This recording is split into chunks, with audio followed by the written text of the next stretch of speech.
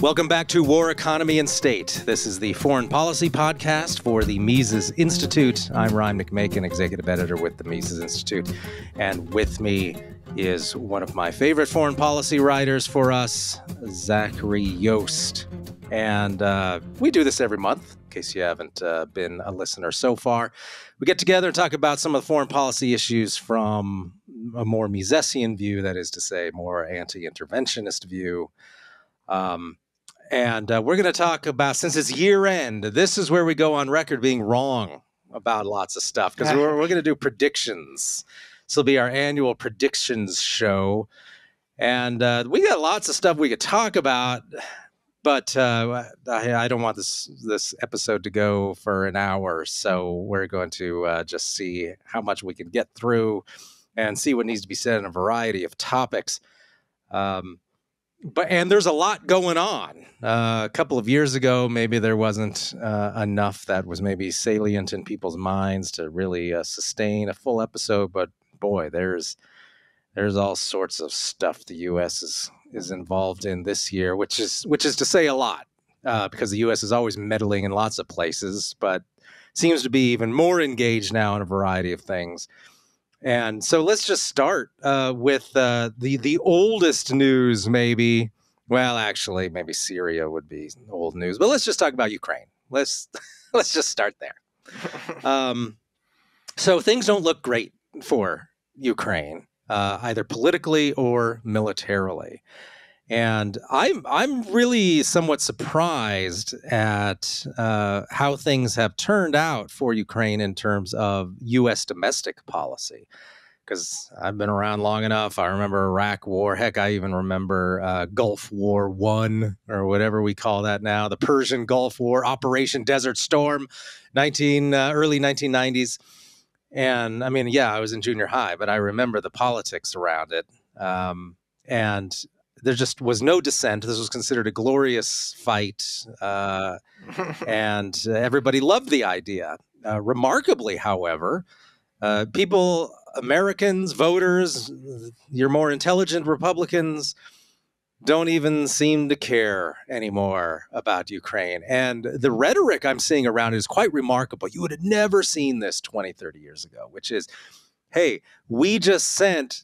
or the plan is to send another $100 billion right on top of the current 100 plus billion. They're pushing for another 100 billion or so. And you see people like Thomas Massie and other opponents of U.S. involvement in the war pointing out that with that sort of money, you could do all of these things on the domestic front. And on this topic, I'm often kind of find myself sounding like our old friend Anthony Gregory, who used to, back in the olden times, he's a historian now, used to write a lot for us and for other hardcore libertarian organizations. And his point was, look, if you're just going to blow a bunch of government money on stuff, it seems like it would be better to at least, build hospitals or roads or something with it that Americans could actually use, rather than blowing up a bunch of stuff in a useless war that doesn't actually benefit Americans. And so it seems a lot of people are actually really seriously, people of influence are making this argument now. And that's not good for Zelensky and Ukraine. So I guess really the question is, how much longer does Ukraine have left? Do you think that this is the final year really of active hostilities, or is this going to go on much longer, or is Ukraine going to finally admit that they ran out of weapons and it's over? What do you predict for the end? What's it going to look like at the end of 2024? Yeah, so yes, I'm like basically everyone. In my defense, I have quite a track record of being wrong about predictions for the Ukraine war, although I would say, because I, agree with the great sage John Mearsheimer, I have a better track record than many of those in favor of the war. But yeah, it's definitely not looking good. I can't say whether or not the war will be over next year. I think we will find out in the coming months sort of what Russia's planning to do. And that will, of course, affect the outcome a lot. basically this past year. So here's my, now that we are almost 2 years into this, here we have a better idea of what was going on at the beginning of the war, which helps us better understand what's been going on. At the beginning of the war, Russia invaded Ukraine with less than 300,000 troops, many tens of thousands of which were from the little breakaway republics, so not exactly, crack Spetsnaz troops. And as John Mearsheimer has pointed out many times, this was obviously inadequate to actually invade and conquer Ukraine, if that was the Russian goal, which it does not seem to be. In hindsight, it seems the goal was to just sort of be belligerent and threatening and make the Ukrainians cave into the Russian demands of separating from its sort of de facto joining of NATO and alignment with the West, and probably a reorientation, more federal system for the Russian speakers and Russian ethnic groups in Ukraine. We now know numerous people on the record, including Ukrainian government officials, that there were negotiations going on at the beginning of the war to basically do just that. And then Boris Johnson, with the backing of the US, flew into Kiev and was like, don't negotiate with these Russians. The West will back you, fight it out. And so that's what happened. And Russia was obviously not prepared for that. And it took them quite a while to shift from basically, threatening Ukraine to fighting the largest sort of conventional war in many decades. And part of that, so that's why there was these huge losses of territory last year, and why Russia then had the call up of the reserves, which hadn't been done since like 1945. So that system was obviously very rusty and creaky. All sorts of problems. Well, basically what's been going on this year is Russia has more or less just sort of sat there manning its multiple, its defense in depth lines and just been slaughtering Ukrainians. And now one of the main issues for Ukraine is not just equipment, notably artillery shells, but manpower, because the Russians have spent all year just slaughtering them. And we see all sorts of stories from a variety of media coming out about how problematic this is in Ukraine. Basically, men are being kidnapped, shanghaied, sent down the river, however you want to phrase it, just impressed by just gangs of thugs. And basically getting very little training and being used as cannon fodder. I mean, I think we've mentioned it before, stories of people were sort of, kidnapped off the street, sent to the UK for training, and wounded and sent home from the front all in the space of 2 months. So... Yeah, and catastrophic wounds in many cases, right? We're not talking about, I got shot in the shoulder sort of thing. That's enough. Like, there was, I think it was either the New York Times or the Washington Post.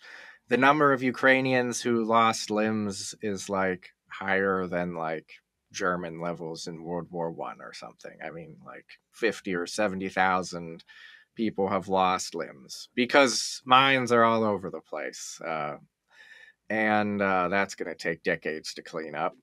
But so that's the big issue. Manpower shortages and ammunition, notably artillery shell shortages. And now we're seeing that we're seeing that as the ship is starting to sink, now there's a lot of infighting going on among the Ukrainian elites, who already hated each other, have been fighting over the spoils amongst each other since the Soviet Union collapsed. But now things are getting pretty serious. There was a quite notable piece in Time magazine where people in Zelensky's own administration openly said Zelensky is delusional. It was basically because he continues to insist Ukraine will achieve total victory, meaning the reclamation of all of the territory that broke away and everything the Russians have captured and Crimea. And I mean, that's cloud cuckoo land. It's almost certain Russia would end up dropping at least a low yield tactical nuclear weapon in the event Crimea was at risk. Excuse me. So, that is delusional. And that's not all, though. There's now a great deal of infighting within the military. So his name is Zaluzhny. Not sure if I'm exactly pronouncing that correctly, but he's the commander-in-chief of the Ukrainian armed forces. And in an interview with The Economist, he flat out said, the war's at a stalemate. Within days, just immediately after that, Zelensky was like, no, there's no stalemate. Where if you look at a map of what territory has changed hands in the past year, it's obviously a stalemate. Everyone's comparing it to World War I. I do not know, but we might see in the coming months once the ground's frozen, because now it's a giant mud pit. It might no longer be a stalemate because Russia's just been building up. They've not instituted another round of the draft this year because, at least according to them, they've had like 350 or 400,000 new recruits. They've had a very aggressive recruitment campaign. So they now have amassed a lot more forces. They've ramped up their sort of old military-industrial base, which, as John Mearsheimer said, is designed to fight World War I. And, oh, look, we're fighting World War I, basically. So it might no longer be a stalemate for much longer. But then what happened is Zaluzhny's right-hand man, some major, it was his birthday, and it's very unclear exactly what happened. But it seems he was opening gifts with his son, and one of the gifts was like some like grenade shot glasses or something, and it turns out one of them was an actual grenade that we set off, and he's dead, and his son's gravely injured. So people, I mean, this is not just like fringe speculation. The BBC reported some people in Ukraine are questioning this. It happened like 5 days after this spat happened between Zaluzhny and Zelensky. So some people are like, oh, that was a shot across the bow, or maybe they thought Zaluzhny would be there. Could have been the Russians, could have been Ukrainians. Who knows? Now there's a news story that's broken out in the Ukrainian media. Oh, turns out Zaluzhny's office is bugged by Ukraine. It's not bugged by Russian intelligence. And the excuse is, oh, that was bugged by the previous president back from 2014. So, I mean, who knows exactly what's going on, but it seems to be getting pretty dirty.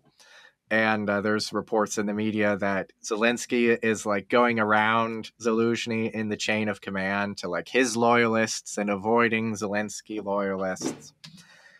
And so that's... Well, all these things are just the things that happen in a regime when it starts to lose. And it becomes obvious that you're losing. You could point to any number of wars and conflicts, including, let's say, the Confederacy in the U.S., where as soon as it looks like it's over, the wheels start to come off in terms of internal politics. And the factions start to bust. There's recriminations. People pick which side they're on and which loyal group they're in, which splinter group, which they think will somehow lead them to victory and all of that. And that's all going on there right now. Because, without another $100 billion from the U.S. isn't even going to be enough.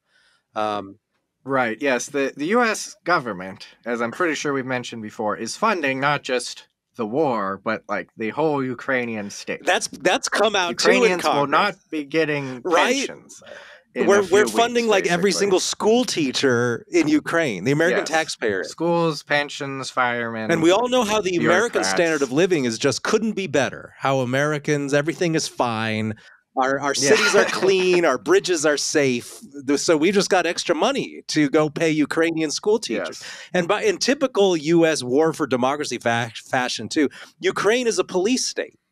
If you're a Russian Orthodox Christian, you can't attend divine liturgy because the churches have been closed in many cases by the regime. There's, of course, no freedom of speech. You can't freely criticize Zelensky. Elections have been postponed indefinitely. That's democracy as usual that America defends. Right. And earlier this year, a few months ago, everyone would have been shrieking, Russian Putinist propagandists. How much is the Kremlin paying you off? Now it's just openly talked about. And the mayor of Kiev, Vitaly Klitschko, I think his name is, who sort of even more nationalist than Zelensky, he's on the record saying basically Zelensky's turning into a tyrant, and he has this quote: "At some point, we will no longer be any different from Russia, where everything depends on the whim of one man," that one man being Zelensky. And on us just throwing money at Ukraine, in the same Time magazine article where people in the administration said Zelensky is delusional, another person in the administration very foolishly, everything's always on the record when you're talking to the press, unless you say, and the press agrees. You can't just say, here's a tip. You can't just say, this is off the record. The reporter has to agree that it's off the record. But this guy in the administration told this reporter doing the timepiece, he said, turn off your recorder. Because the guy was like, isn't a lot being done to fight corruption? And this administration official said, turn off your recorder. And then he said, people are stealing like there's no tomorrow. This is not some Russian stooge. This is a person in the presidential administration foolishly thinking he was off the record. So, it's Ukraine is not doing well, and it depends what Russia does. Well, do you think that Russia? Is Russia just going to be satisfied with the territory it currently has? No. And this is the other thing of why this was such a foolish mistake for the Ukrainians to listen to the West, because Ukraine, if it seems pretty likely, Ukraine would be intact and there would not have been any annexed territories other than Crimea. But it became clear when Russia sort of, got stuck in this big mess they weren't prepared for. Okay, we have to carve Ukraine up and make sure it's a defunct mess going forward. I agree with John Mearsheimer. Russia's going to attempt to, one, claim the whole Black Sea coast, especially Odessa, which historically very Russian city. It's something like, in a poll, like less than 10% of the population said they would willingly fight for Ukraine. It's just historically a very Russian city. So, well, and let's note also that coastline is an extremely important factor. Right. Yes. Strategically, it's going to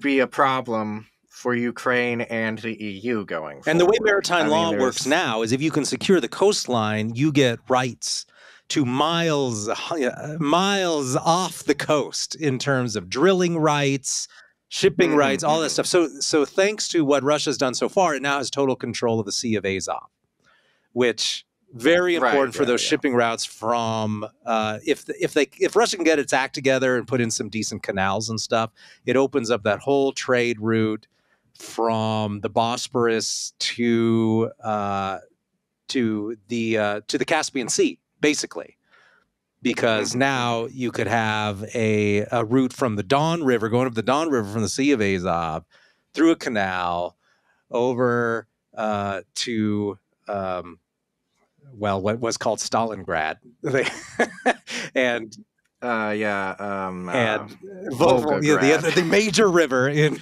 southern Russia, the Volga River, and then down into the Caspian Sea. So you're opening up all of that stuff. And so now you don't have to worry with Crimea and the coastline there. You don't have to worry about any Ukraine involvement through any of that now. And the Sea of Azov is very shallow. You can drill oil or whatever in there you want to do.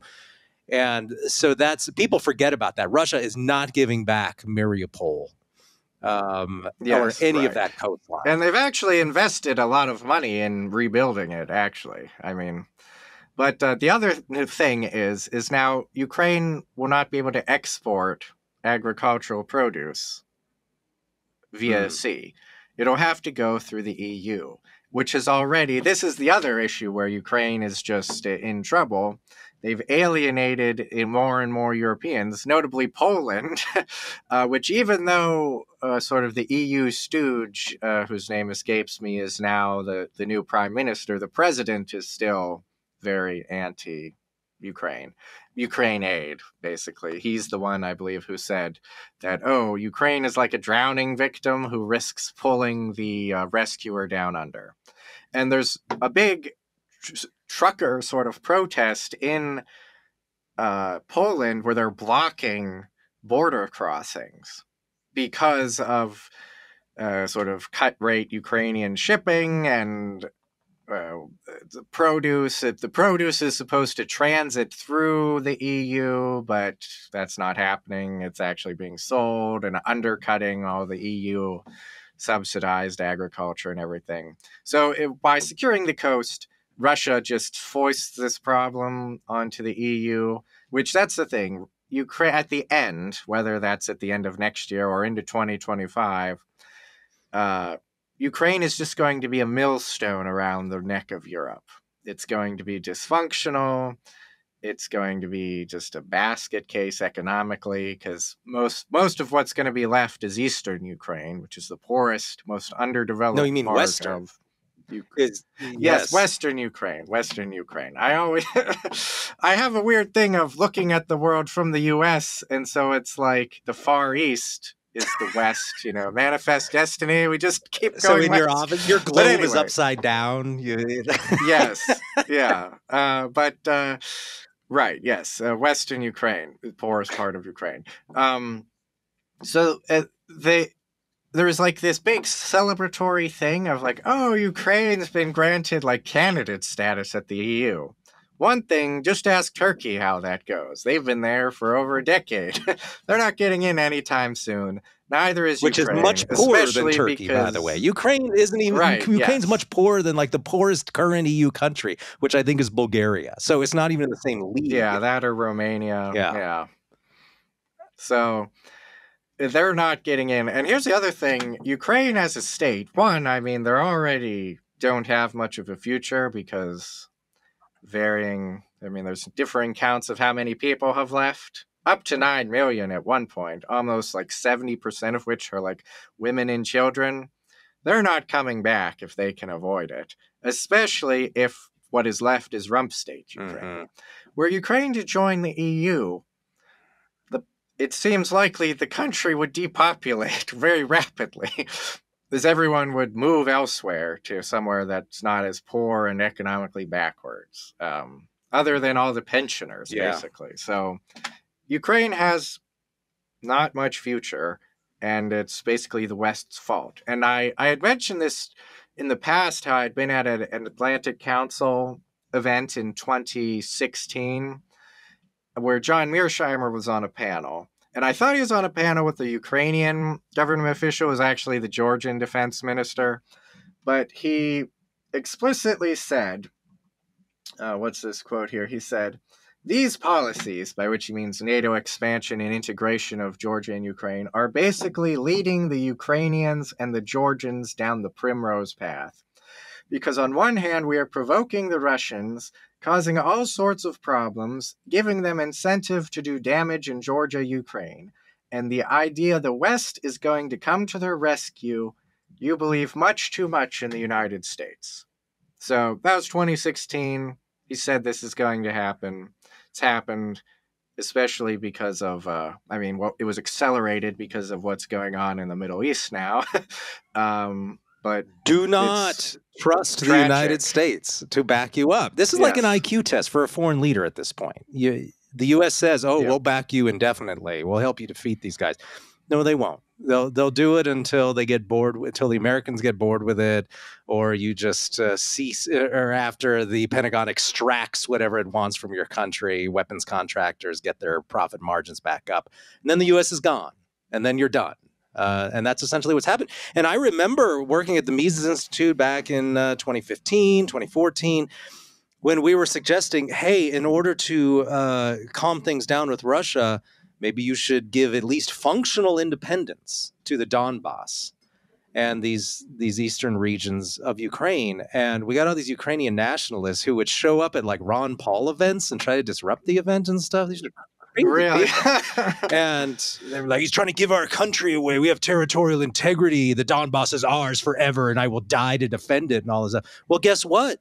Tens of thousands of Ukrainian men died to defend it, and it's not going to work. It's for nothing. Yes. This was a part of the country that was heavily, of course, ethnic Russian anyway. And just all this nonsense about territorial integrity or whatever. And then they think that they've got you, that they've tricked you or something. They're like, well, how would you feel if New England broke off and formed another country? Fine, I couldn't care less. So it's very strange how they had to have been talked into it by the Americans, just as though we'd rather die by the scores, be maimed by the tens of thousands, than let some tiny village in the Donbass be part of Russia. I mean, who thinks that's a good idea? But that's how it's turned out. And in terms of not trusting the U.S., not only has the war screwed over Ukraine, which is now going to be defunct and dysfunctional for the foreseeable future, it's also sort of screwed over the EU, which this was pointed out to me a few months ago. So in 2008, the EU GDP was 16.295 trillion. In 2022, and I believe this includes the UK, the EU GDP was 16.64 trillion.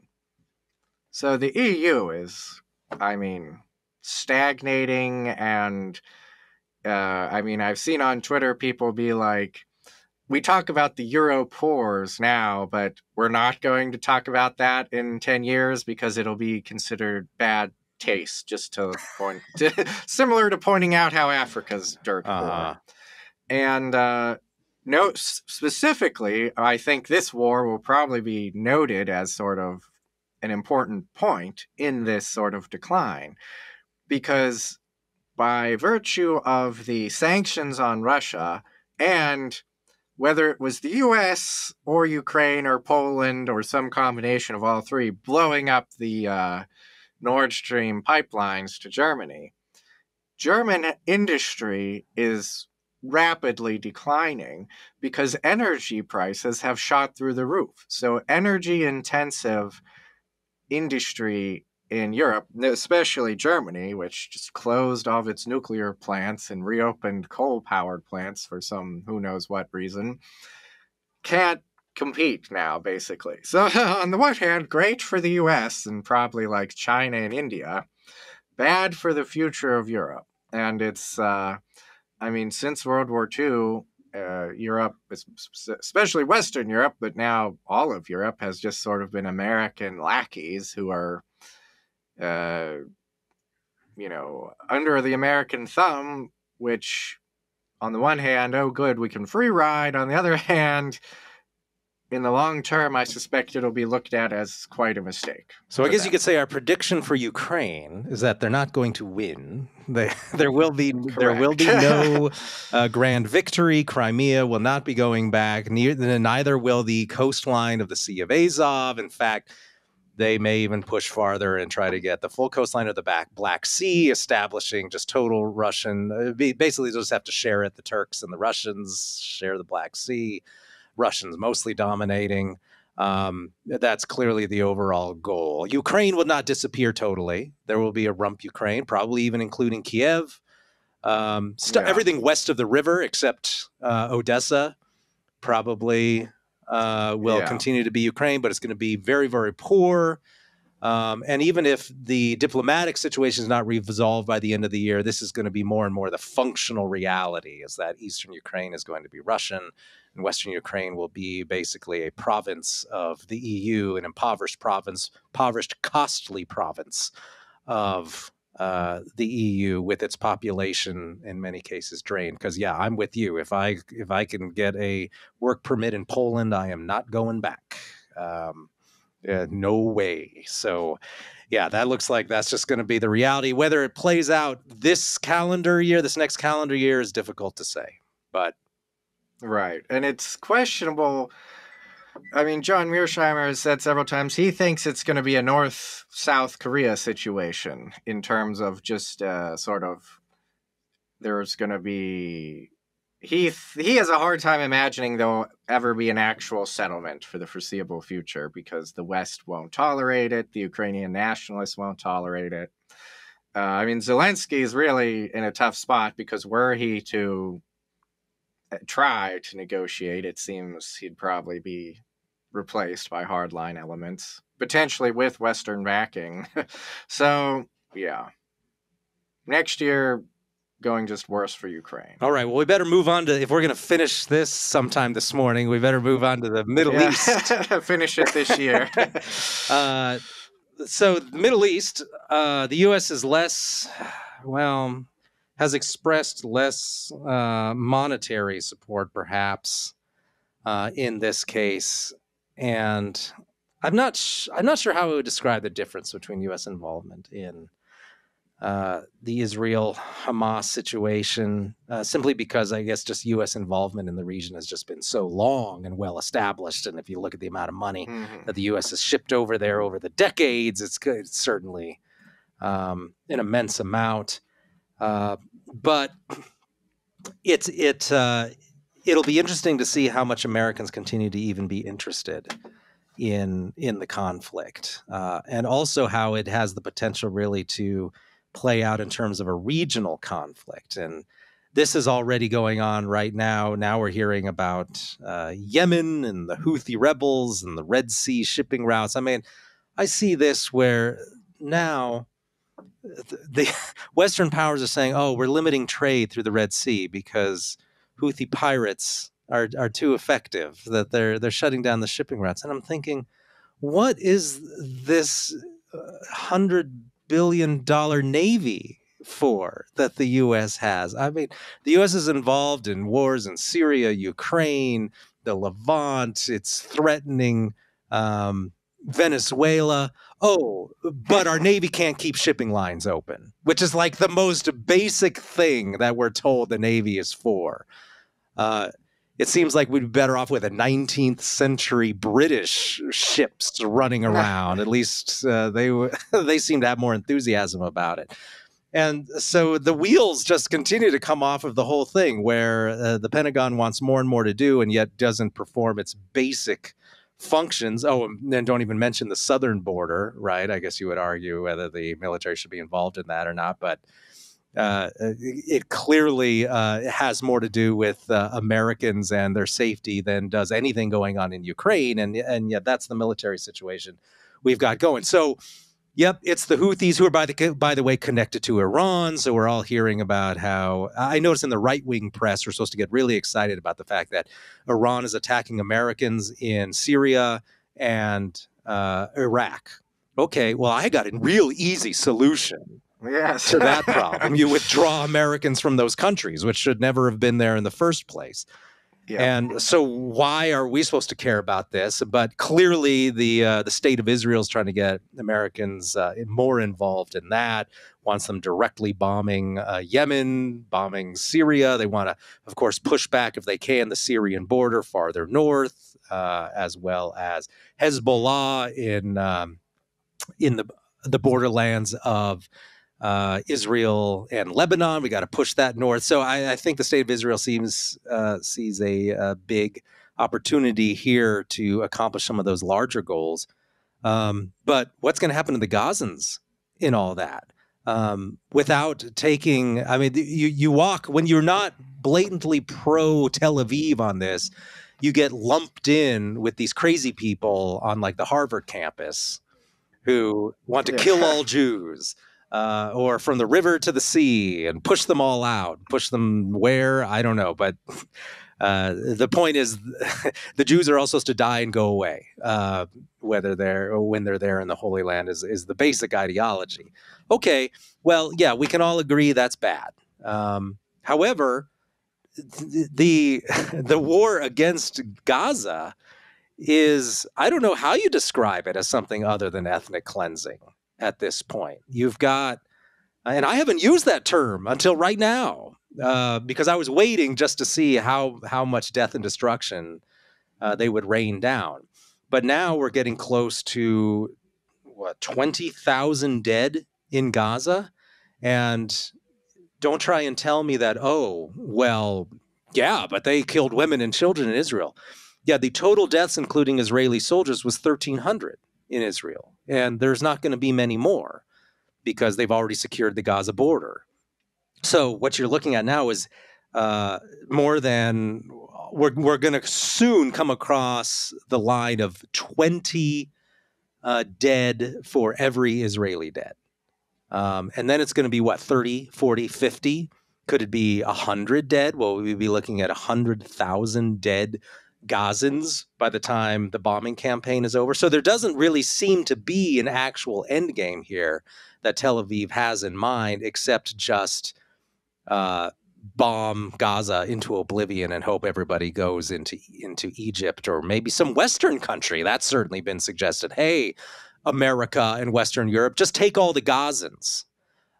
Yet another Western subsidy for Israel. So this is a real hard thing to predict. I have no idea where this is going to go. Yeah, well, so to go back to the Houthis real quick, the problem with them is that the West,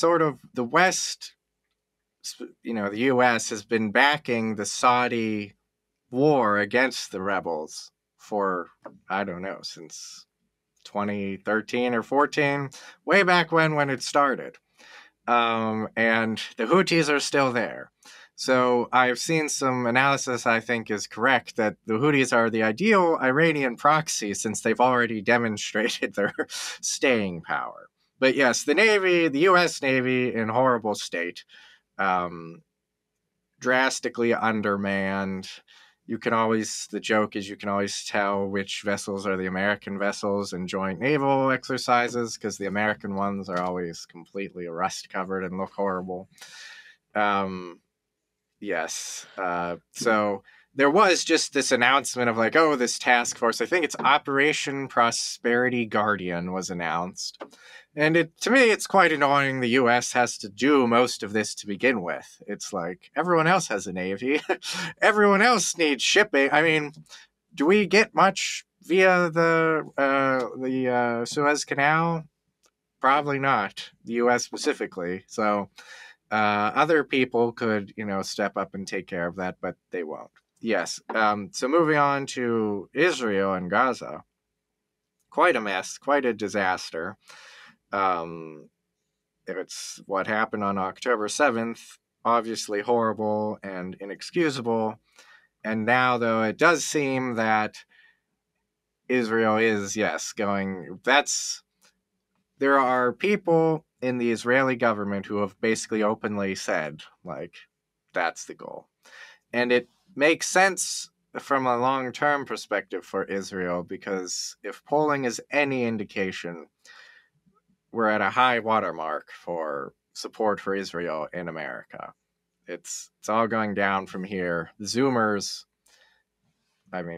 terrify me on many levels, but they are definitely not going to be supporting Israel the way sort of American boomers do.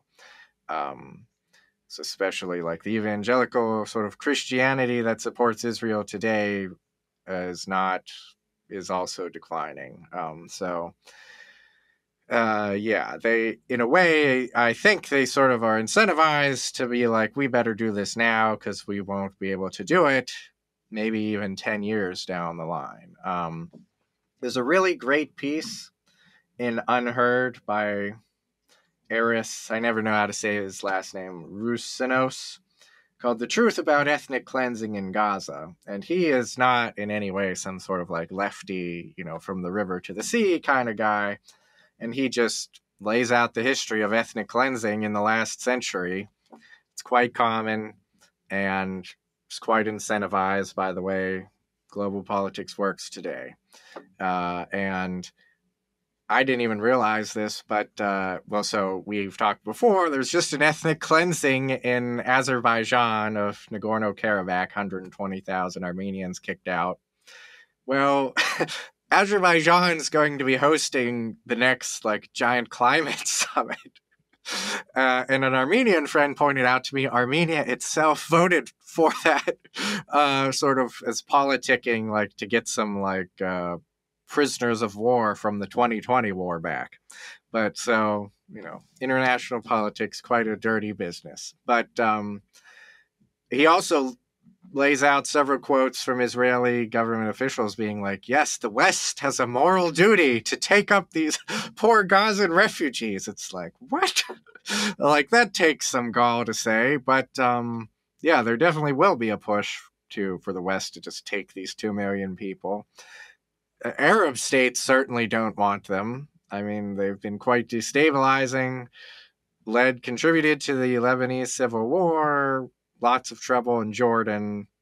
None of these rich petro-states will take them. Egypt certainly won't take them. They despise Hamas.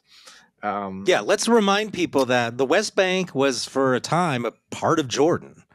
And they had a whole attempt in domestic policy. There's going to be this whole, okay, we're going to take in all these Palestinians and we're going to integrate them into our population. And all it ended up being was a nightmare because it created this whole new voting bloc within the legislature and created additional defense problems for Jordan and, of course, its ruling class. And they ended up they were happy to see it go. I think many within Jordan were happy to get rid of the West Bank. And they remember that. They remember how destabilizing, how problematic it was to bring in a large number of Palestinians into their country, which, contrary to what Americans think, these groups are all not just ethnically more or less the same because they have the same religion any more than all Christians are the same. And so Gaza looks at that. And of course, Egypt looks at that. Egypt has very touchy internal politics in terms of who's supporting the current dictator. And if you were around, say, about 10 years ago, you'll remember a lot of conflicts over that with the Muslim Brotherhood and all of that. So they don't want a group that's going to come in and just completely rearrange the matrix of interest groups within the country. And that's what it would do. And 2 million people will do that, or just 1 million, or even just 500,000. So that's a problem. And the one plan that the Israeli various people in the government have put forward is, they should all move to Sinai. And it's like Sinai Peninsula, I don't know exactly what its population is, but it's sort of been in a crossroads of the, Near East for thousands of years, and there's never been a giant metropolis there. It's not exactly a lucrative, great place to live, apparently. So it's a conundrum, and it does seem ethnic cleansing is going to be the solution. And the main question now is, where are the Palestinians going to go? Because no one wants them. And so it's quite tragic for the Palestinians. Israel, I mean, their reaction is understandable, but that doesn't mean they are clear to just glass Gaza, basically. I mean, reducing the place to rubble, and totally understand why they feel that way. But I think in the long run, it might be a mistake from, in terms of just further alienating Palestinians and the Arab world. Certainly seems probably a lot of future terrorists are going to be created by this action. And have no prediction there other than continued U.S. support for the time. Do you have any sense of what the timeline is going to be on this? Like, how many years are we looking at before Tel Aviv say that their real goal is to just bomb the place until it essentially disintegrates in Gaza. How do you think they can just do that within the next year? I think probably. The U.S. keeps saying, wagging its finger, you need to hurry up and get this over and done with. I know that Netanyahu has said something about a timeline. I can't recall it off the top of my head. At least a year, I think, something like that. But then when everyone was outraged, she was like, that doesn't mean like full scale operations. It's sort of, will just still be involved in the situation. I have no idea what to expect, though. I mean, predicting short wars, well, really the length of any war is a pretty bad track record for everyone. Well, yeah, so, it's never over by Christmas. Even if they do have a... Yes, so true. And even if they do have a stated timeline in Tel Aviv, I mean, what does that mean? I mean, the U.S. had a timeline for Iraq. I mean, that was pointless and meant nothing. I mean, and they can't just...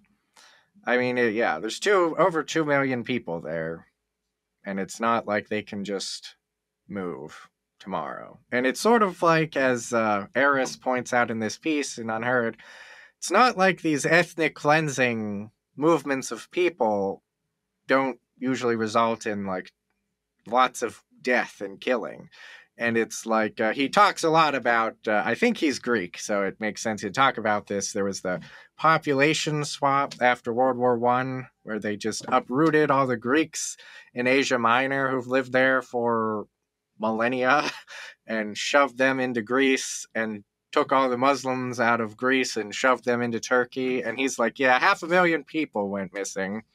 It's like, today there are smartphones.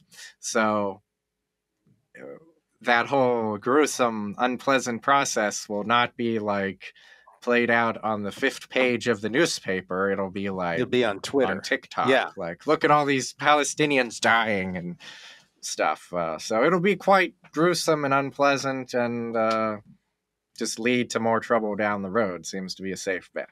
So here, I'm going to go out on a limb. I'm going to predict that by the end of 2024, we will not have solved foreign policy problems in the Middle East. So that's...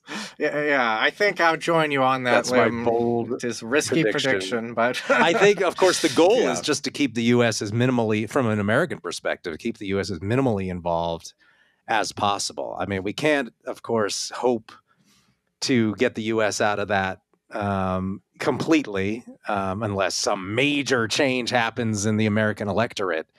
But the World War III can break out there also. That's also a risk, is that the U.S.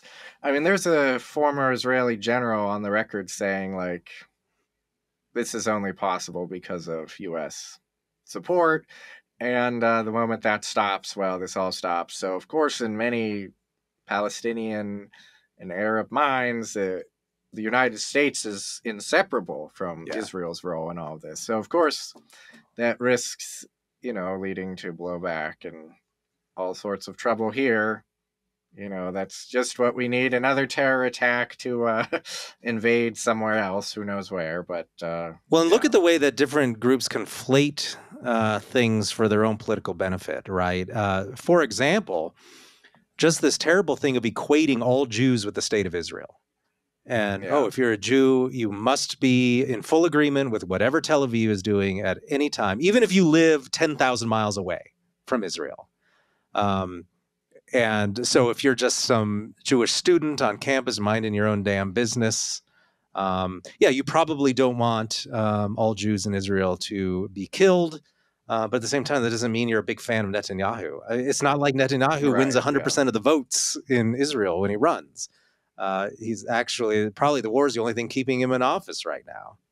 Yeah, I mean, he was sort of in charge when October 7th happened. Right. So. Like George W. Bush on September 11th, of course. But I don't know, the voters haven't seemed to figure that one out yet. But that cuts both ways, of course, too, is by calling anyone who opposes whatever the state of Israel is doing, you call them an anti-Semite because Israel is synonymous with Judaism in that view. And then that just kind of supports the anti-Semitic view, which is I can, if I attack a Jew in Charlotte, North Carolina, that's the same as striking a blow against the state of Israel, which is just bonkers. Yeah. But that's something of what has filtered down to us by this trying to equate the two things. And that's very, very bad. Like you can't even equate everyone who lives in Israel with Zionism. Like not every Jew who chooses to live in Israel is necessarily subscribes to the Zionist ideology. Also, something like 20% of of the citizens of Israel are Arab. There's that too, right? Yeah. And many of whom are Arab Christians, although far fewer now than used to be the case. Yes. Because I would have left too if I was a Christian in that part of the world. Eris in this piece in Unheard has a rather depressing but good line where he points out Christians in the Middle East survived 2,000 years of the Romans and the Persians and the caliphates and European colonial powers, but they could not survive the American Empire. It's true. Same in Iraq. Yeah. Mm-hmm. Yeah. Well, that's what he's saying. Just the whole Middle East, and it's rather depressing when you think about how much the evangelical community supported the war on terror. Right. Things like that. Yeah, very shameful. Well, I mean, the truth is that some of them, the older ones, I think, who remember the 70s, those people simply aren't Christians at all because they're Eastern Orthodox in many cases. From the evangelical point of view. So I think that was actually kind of part of it, is those people just don't really matter. They're not part of the real Christian world. Total disaster that's brewing right there, right now. But yeah, I think we'll just continue to see the death toll mount in Gaza there's no clear answer to that at all. But that takes us directly into just domestic politics, which is kind of our last piece of this, is the issue of they're going to be asking, they already have been asking, running columns in the Wall Street Journal and stuff saying, hey, Americans, you should be taking Gaza refugees. So yet again, asking American taxpayers, ordinary Americans, to bear the burden of these foreign conflicts. So, you're already, I think they ran the numbers. Someone who opposes more money for Ukraine ran the numbers, and it comes out to like $1,500 per household so far. To pay for the Ukraine war. And that's not even taking how much have you paid already to ship weapons to Israel, to all sorts of other places where U.S. occupying forces are there, and they're all very expensive high-tech weapons. I mean, you're paying through the nose through this sort of thing. And you're only now starting to see Americans start to really take notice of that how much they're paying for these wars that clearly don't have anything to do with their standard of living, even while inflation is through the roof. I mean, good luck. I know that rich old guys at the Wall Street Journal keep writing articles about how everything's great and the economy is swell. I can't talk to a single person under age 35 who thinks that expenses are not completely out of control, especially people trying to have children. This is a rhetorical trick of saying, inflation is down. Well, it's the rate of inflation has decreased, but cumulatively, since Biden took office, it's at like 20%. It's like, but what are you? Yeah, it's quite. I mean, that's. I think the whole vibe session talk is all basically gaslighting. I mean, it's like people just think the economy's bad when really it's not. And I think Peter St. Onge does a really great job of just sort of ripping apart all of the, official regime statistics and saying, basically every week he's just like, here's the job numbers, but actually if you look under the hood, not a pretty picture. Here's this or that. Here's, shipping companies are going bankrupt because the economy is actually slowing down, yada, yada, yada. So the question is, will that actually have an effect on the electoral cycle? Because foreign policy you watch these debates, and of course I can't stomach a whole debate, but I do watch like the highlights later.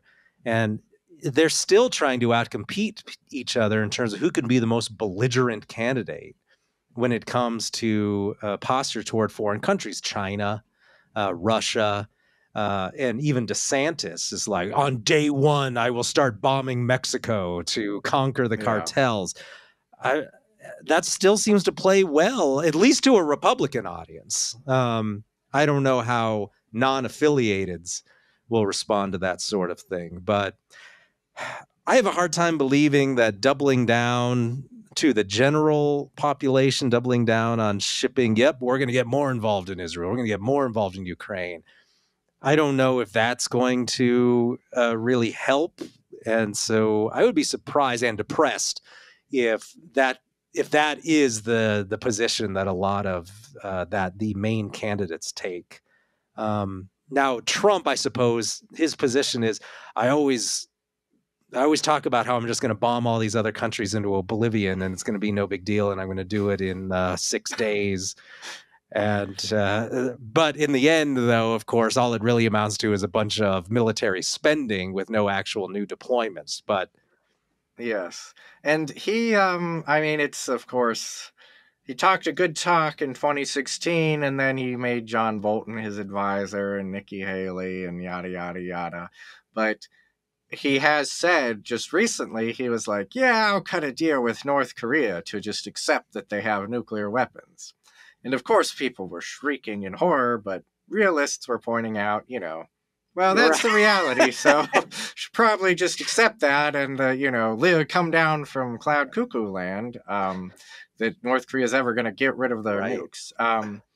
Yeah, so foreign policy, a general rule of thumb, I'm told by political operative type people, is foreign policy is never decisive in a presidential election, but I think it can contribute to the vibe of especially the Biden administration, especially if the economy continues to not do well, sort of just this domestic malaise combined with foreign policy disaster. I mean, if Russia, just breaks out in February or something and starts carving up big parts of Ukraine because they have no troops and they have no money and they have no weapons, well, that's going to seem pretty bad because he's so much on the record of we're supporting Ukraine indefinitely, blah, blah, blah. So that, I think, can just contribute to the malaise. On the Israel front, that could play a role because there are a lot of there's Arab groups in Michigan that are like, we are not voting for Trump, but we're not going to vote for Biden. They're at least saying that now, and it's because of the the policy towards Israel. There's a large Arab population Combined with that, I mean, I hope I'm quite wrong on this prediction, but I suspect we're going to have a lot of quote unquote mostly peaceful protesting next year. The way I view this election, it's sort of like, there's another prediction I'll make. Trump's going to be the Republican nominee, even if he's in jail, almost especially if he's in jail, which I doubt will happen before the primary is over and done. Biden, they're sort of like wounded and caged beasts that are cornered, especially Biden's son, Hunter, all of his legal woes. I don't remember. It might have been in the New York Times or Politico or something. It was like Biden is like obsessed with his son's legal troubles. His only, remaining son, his other son, passed away. And his Hunter himself has said, like, yeah, I might need to leave the country if Trump wins. So I do think both sides are probably going to pull out all the stops, which is worrisome. And I mean, on the one hand, you might expect in the past that would result in more foreign belligerency. So potentially we could see that directed against Mexico because of the border and drugs and who knows what. Probably some of China too.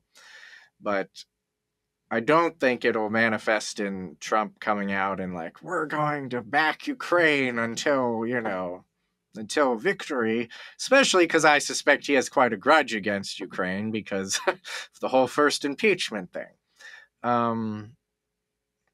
So yeah, next year going to be horribly messy. And one side note, going back to the Gaza refugee thing. So apparently Minnesota's trying to change its state flag, and so Minnesota has a huge population of Somali refugees. It's where Ilhan Omar is representative for Minnesota.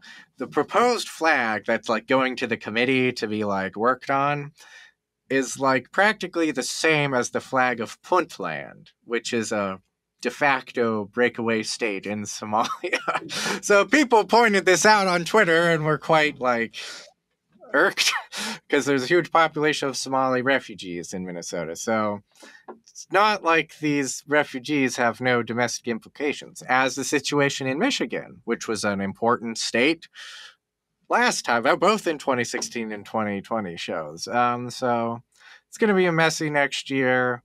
Not expecting many solutions to foreign policy woes or much rational discourse on things.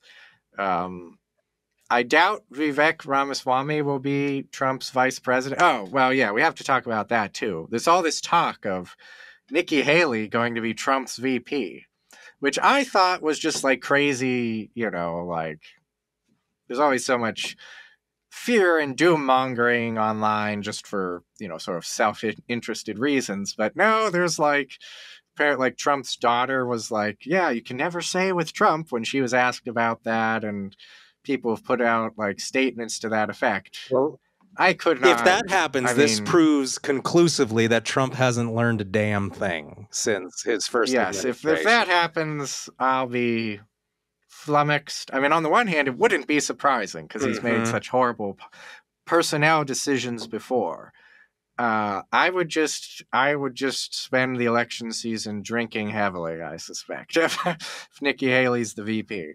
But were Vivek Ramaswamy to be the VP, that would actually, white pill me a little bit, but I doubt he will be. But perhaps he could have some cabinet position in a Trump administration, but who knows? He's, of course, not perfect either, especially his comments on Mexico, like Ron DeSantis. So, yeah. Next year, I mean, this has been a unpleasant year in some respects, and I'm glad 2023 is coming to an end, but I can't say I'm exactly eager to get into 2024 either. So, well, of course, I think most of our listeners have learned, Zach, that you do not tune in to War, Economy, and State to hear a bunch of happy news. So, we just deliver what our niche comes to expect at this point.